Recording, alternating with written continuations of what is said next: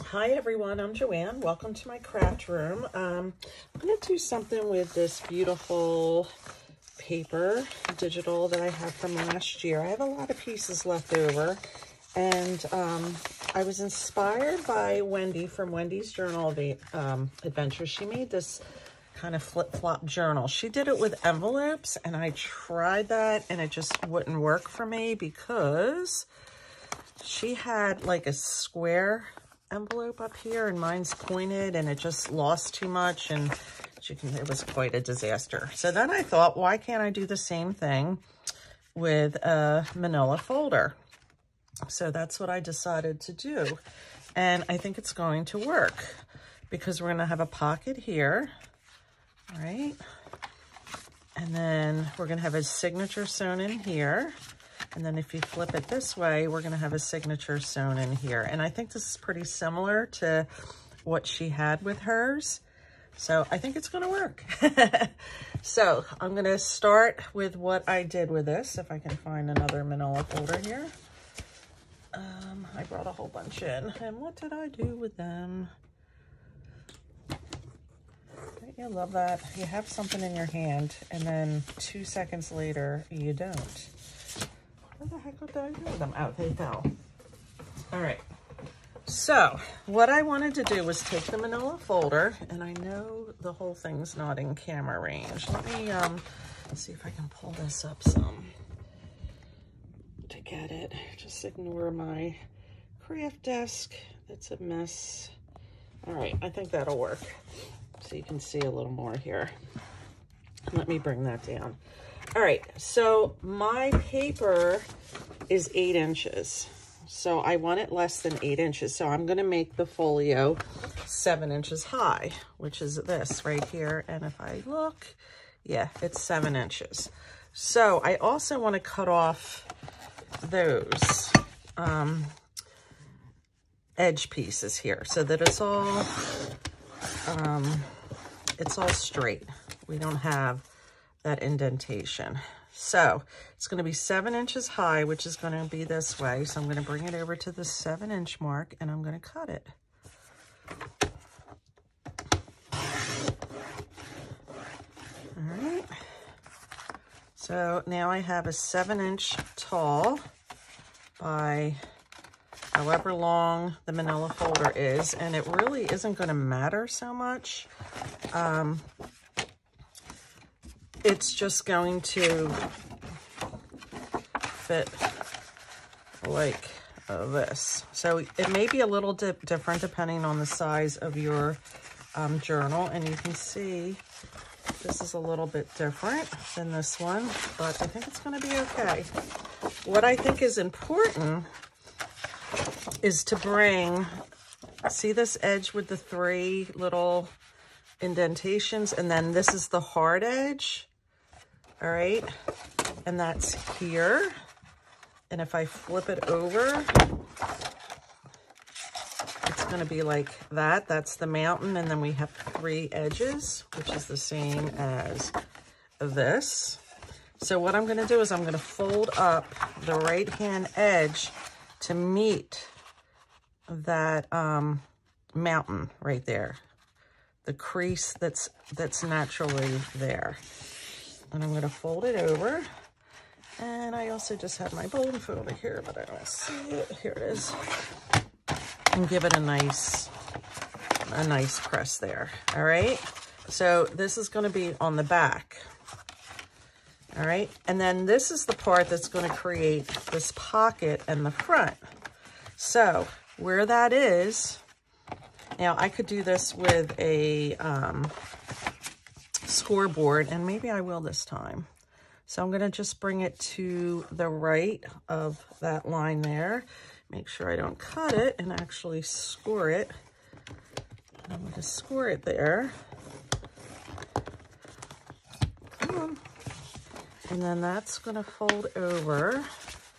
I didn't feel like it was scoring. Let me just try that again. Maybe I feel like, yeah, that's not scoring. So something's wrong with that blade. I may have destroyed it at some point. So that's okay though. So I'm just going to hand score it. I'm going to move that out of the way. And I'm going to fold this right about where that folds over. See, it's pretty even back there. And it's pretty even like this. And I'm going to just score it along there. Now this is a little too long for the pocket that I want. All right, this is too long for the pocket that I want. So I'm going to cut off about 1 inch from there. The other one worked out a little better that way. Okay. And then that's that. Now, of course, she had an envelope, so there was a flap here. Now, I don't have that flap. And I could either add that flap. Let me take off my sweater. I could add that flap in with another piece. I could bring it around here and add it in. Or I could just leave it like this. And so I'm going to put the notch in it just so you can see it right now. About halfway. I'm just eyeballing this. So that's going to be my pocket. All right, so I'm going to have a pocket on the front. When I open it, there's going to be a signature in here. That's going to be the back. And then when I open it this way, there's going to be a signature in here. So it's very similar, like I said, to the tutorial that I watched from Wendy, except I don't have this flap. So maybe I'll try it on this one, because why not? All right, it's going to be, yep, it's exactly 7 inches tall. So let me just use a piece of this. And bring this piece in here. So I want this 7 inches, right? So that's 7 inches right there. And that's going to come over this. So I'm going to want it, I want to cover that notch.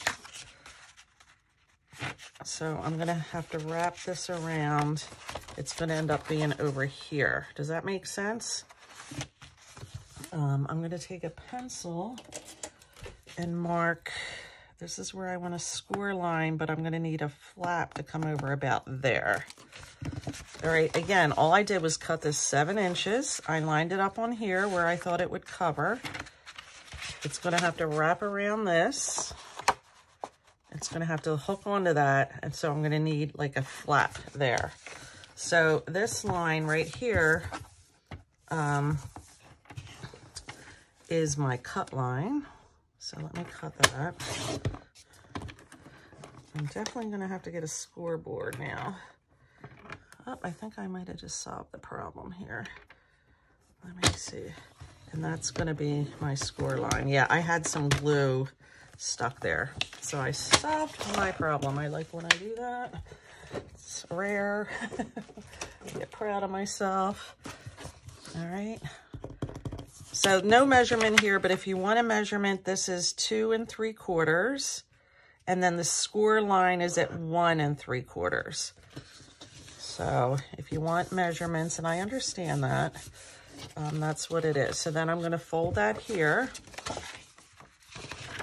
And I'm going to bring it around to my front, and I'm going to have to glue that. See, here's my envelope. This flap's going to come down on top of it. So I'm going to fold it around here, and I'm going to glue in here. And my glue didn't have the pin in it. So I'm going to have to look for my pin. Oh, I have so much Christmas stuff going on here that, yay, it glued. So I probably should have glued the flap, but I'm gluing this instead. And I'm going to glue right in here. All right, so that's the construction of the folio, and it's pretty easy, honestly. I don't have the envelopes to show you the envelope way. I don't have the correct envelopes. So I'm like, oh, I'll go to my dollar store and see if they have the right ones. No, all right, I'm not doing that. I'm going to use what I have and figure it out. So here's the front. This is going to be an envelope, right? That's going to go down, and I'm actually going to end up attaching a little eyelet right there to wrap the string around. When you open it this way, there's going to be a signature tied in here. And when you open it the other way, there's going to be a signature in there. And they're not the same signature places. If you see, one's here and one's here. So you're not overlapping signatures. All right, so that's it. That's the folio base. So now it's time to decorate the folio base. And what do I need? I just turned around. Oh, I just turned around for a reason, and I'm like, what am I trying to grab here?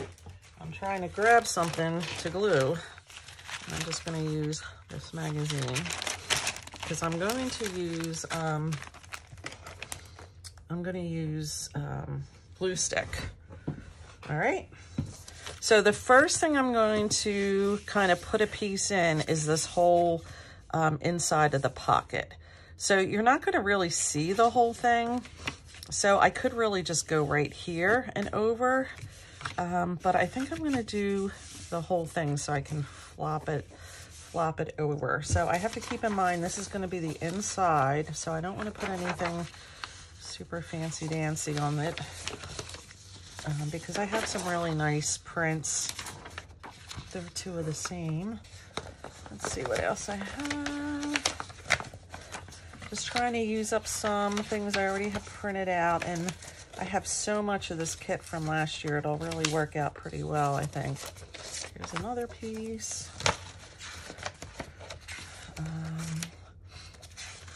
I have these pieces, I have tags, I have labels, look, I have little pockets. This kit, in case you're wondering, is from Pink Monarch Prints. I started a journal last year with it, and I didn't like the cover, so I kind of didn't finish it, but I'm going to deconstruct it sometime and go with what I like. Here's a piece. I'm just trying to pull out some pieces of it. I'll show you this. This is almost embarrassing, but I don't like this sewn journal. It's not a feeling that I like, but I have all these signatures done that I do like a lot in here, so I just have to come up with a different cover for this. Will it be this year? I don't know. I can mix kits too with what I have, but I do have a lot of this. So let's go with this. And I think I might, this is one-sided, so I think I am going to just use this. All right, and I'm going to have to cut down off the white pieces. And let me do this. So I'm going to construct it in one video and decorate it in, you know, a different one, or add the signatures and then start decorating. Otherwise, the video is going to be way too long. And I don't know about you, especially during the holidays, my attention span isn't that great. That goes like that. All right, so I need to glue either the whole thing here, and I think that's what I'll do instead of the paper. Let me make sure I'm in frame, and I am. Ah! Lid just fell on the floor. So make sure I get everything with the glue stick. And then I'm going to come in with some art glitter glue on some pages, on some places. All right, this glue stick's had it. I do have another one, I'm pretty sure, unless this is the second one. Let me put that aside and see. Nope, I do have another one.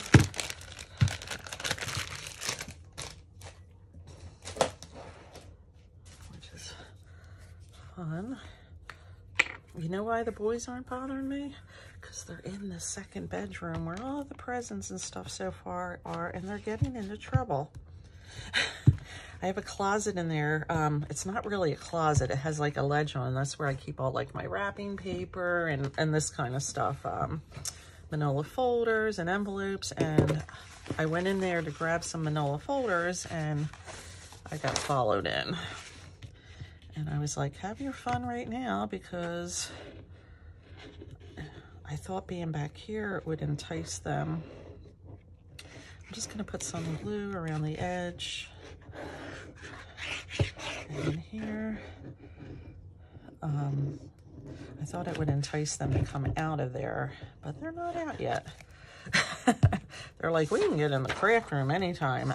No, you can't. All right, I'm gonna turn this over so that I get this kind of centralized here, and I have enough to fold over the edges. All right, I'm gonna fold it back. Take the bag folder, kind of do that.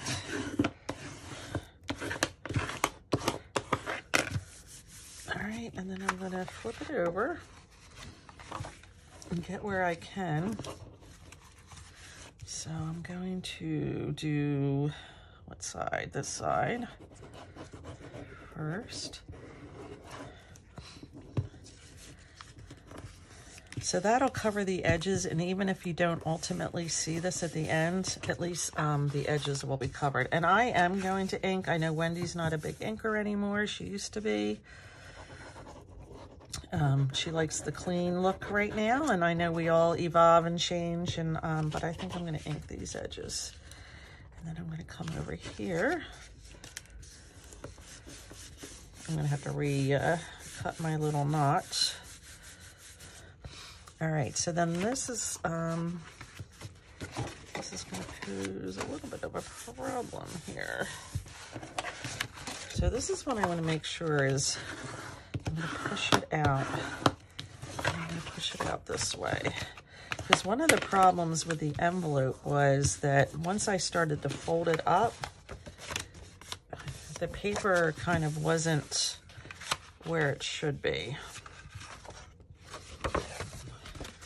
All right, so let's see here. What do I have going on? I think this is the envelope. Yep. I'm going to fold that over. And then this folds back. How did I have that? What is wrong? What am I doing wrong? You're probably yelling at the screen going, oh, it's this way. Aha, that's what I'm doing wrong. This is the inside of the envelope. So we're folding it this way. And then this will be the part that folds down. Right? Yeah. So this is the envelope. This is the part that folds over. This is our one journal spot, and this is the other journal spot. So yeah, I'm just doing this inside part right now. If I can feel where my notch is, I guess I'll do that at the end because I still have to kind of glue that front. All right, so I do want to fold this up and fold this over. Let me find the corner here. I don't want to cut it off. So just want it like that. And then I want this. A little bit of a notch here and a little bit of a notch here. I only watched her video once, so God only knows if I'm doing it right. And it's a very good chance that I'm not. But you know what? It is what it is. And I think in the end, it's going to turn out just fine. And what I like is it's not going to be a carbon copy of somebody else's. And it's okay if it is. But I make this mine. And I'm gonna like it. Like it or not. This is what it's going to be. All right, so that's that. And then I want to cut this off here. And this off here. Get a butterfly die out of the way. Make sure I get that under there. And then you can cut that little piece off, but I'm just going to glue under it on top of it, so it'll be fine. All right, so that's that. And let me get it back to its proper place. All right, so that's the envelope, that's the flap. All right, yep, there's the notch. So this is the envelope. This will be the flap that comes over. This will be that side, the back, flip it over, and that side. So you just have to keep playing around with it until you figure out what's what. All right, so I want to decorate this part of the front, and I do want a better varnish here, now that it's proper. That's going to be the inside, and that's all you're going to see is this part of the envelope. But I want to do this part right here in something pretty, because this is going to be the front. So let me go through. Do I want it to be stripes? Red stripes. It only has to fit. Is there enough of that? I don't think there's going to be. Just for safety's sake. Ooh, this is pretty. That'll be real pretty on the front. Yeah, I like this. So I think I'm going to use this. And I'm going to cut, again, this white off the papers. A little bit more. I cut it down here. Cut it down here.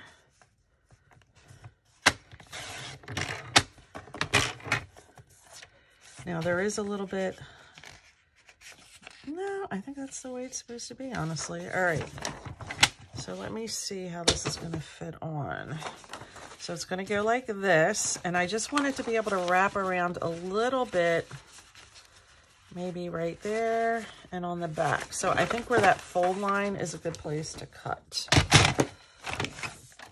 So I'm going to cut a piece here. All right, and that's going to be my front. So it's going to go here. It's going to wrap around this some, and then it's going to secure that, and it's going to wrap around this back some too. So I think this time I'm going to glue the paper. All right, the wrong side. I do the wrong side, which is this side. I don't know if it's necessary really to glue stick and glitter glue, but I want it to be extra secure. So I'm going to glue stick that. This is my front. So I'm going to run some glue down the seam here, around the edge, a little bit in the middle, and I'll deal with this in a minute because I need to make sure this is down right. So I'm going to turn it on the opposite side and lay it here, and hopefully I got a good place. Yeah, I think that'll work out okay. I'm going to make sure I'm in frame. All right, so that's like that. And I did come up at the corner some. Not at the corner, the fold. Add more here. It's all stuck. And add some onto here. And then bring it over here.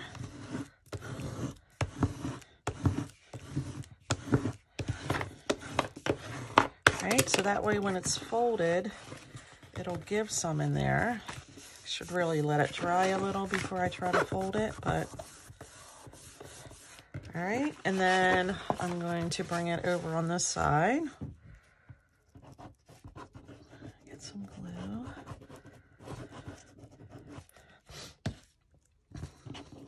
And this is going to come up here. All right. You're not going to see that because that's going to be the inside of the envelope. But it'll give it a nice seam there on the outside. So then this will go like this. This will be the top, but this is the front of my folio. It could have probably come up a little bit, but it doesn't matter. It's still going to be beautiful. All right, I'm going to cut the corners here. And bring these over.